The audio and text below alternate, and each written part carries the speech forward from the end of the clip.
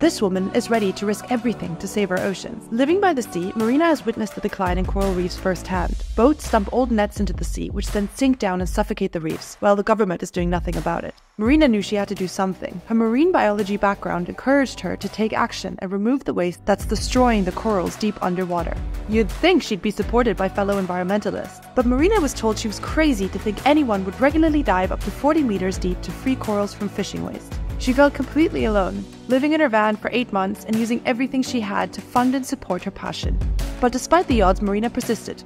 And it paid off. Marina now leads over 30 volunteers who dive to the ocean floor every week and remove waste from the corals.